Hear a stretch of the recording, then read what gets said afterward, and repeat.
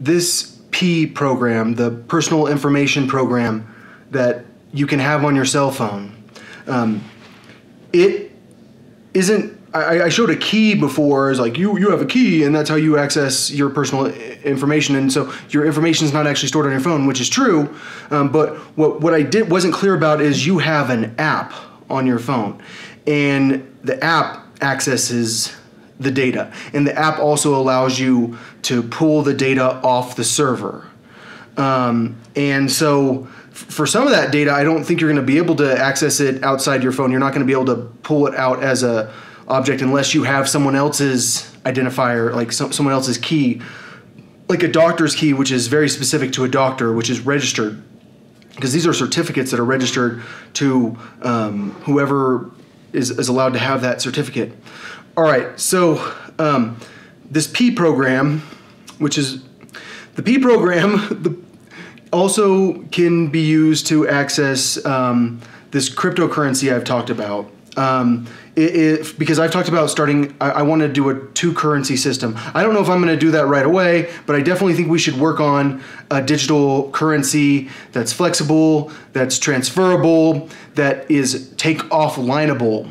Oh my gosh, how do we take cryptocurrency offline? Well, actually what you do is you take a block, you take the entire server and you can store it offline, but when it comes back online, it has to verify to the central server that this public ledger is back online.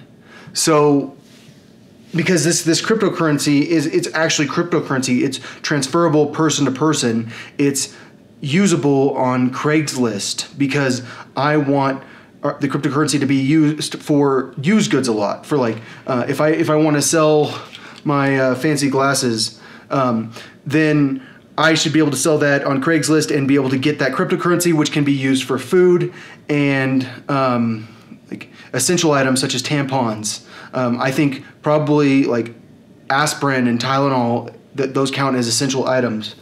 I think medicine counts as an essential item. So this cryptocurrency, the reason that I want to develop it is because I think we need a second currency that can be used for green transactions, that encourage companies to be registered as green companies. Because if can a karate class, can a karate dojo register as a green company? Yes, they could. You can be a karate instructor. You can teach your classes in a public park. And next thing you know, you're registered as a green company, and you get that green currency, and you're allowed to transfer it for dollars, because there is an exchange rate which is it's parity. It's exactly the same. It's worth $1. But you could also just use it for food and stuff like that, which I feel like it's going to be such a commonly used currency. It's a lot like the Chinese cryptocurrency they just came out with, where you can do person-to-person transactions even without being able to connect to a central server. So you can have phone-to-phone transactions, which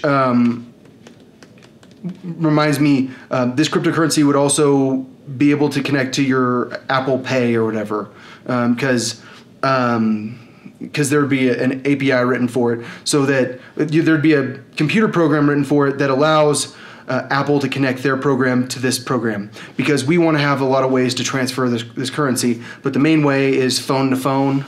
And so when I talk about the P information, which I am going in for a job interview, he says, "Oh, do you have this app?" And I go, "Oh yeah, sure." And so I have another password specifically for the P app, because I don't want my girlfriend she knows my password in my phone. I don't want her to know how to get into my personal information. I definitely don't want her to go and look at my medical records.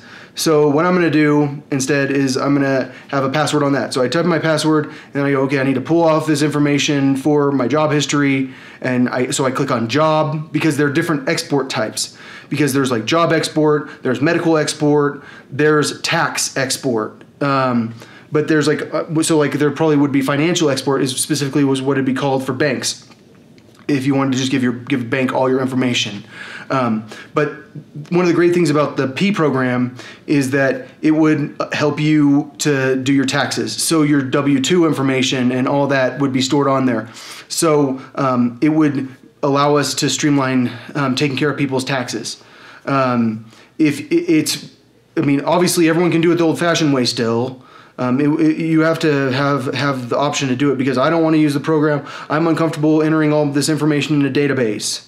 But what you could also do is input part of the information, and then the form is partially filled out, and then you fill out the rest of the form by hand, which is what I think a lot of people are going to do, is because some people don't want to have their work history written in there. I personally wouldn't care. But, okay, so this allows you to do your taxes. Or it allows you to at least like expedite the process of doing your taxes, so you have less to fill out. But I've talked about doing a TurboTax type government program, which is like a artificial intelligence type program, which allows us to choose which path you answer questions down. Because we want to give you the best possible refund. We want to give everyone the best possible refund. Donald Trump shouldn't be the only person that pays $750 in taxes when he's a billionaire. We should all pay $750 in taxes, except for the poor people. And the poor people, we should all be given money regularly. And by the way, I still haven't received my government stimulus money yet. All right, so the P program is for a lot of purposes. It's for the military. My mom is filling out all sorts of paperwork right now for my dad's disability for the military, and she has been filling out paperwork with this guy for like months. Like every time I see her, she's filling out paperwork. So the government, if you're in the military, here's how you access my information. Suddenly the forms are all filled out for you. You don't have to fill out 1 million forms. It's already taken care of, except for this. And then it tells you which parts of the form weren't filled out. And then you have the option to type in information, like, well, we missed this. And you go, okay, well, here you go. That's for another part of the program. All right, so anyways, let's do this program. I think it's going to make a lot of people's lives easier, and it's going to make our businesses more efficient.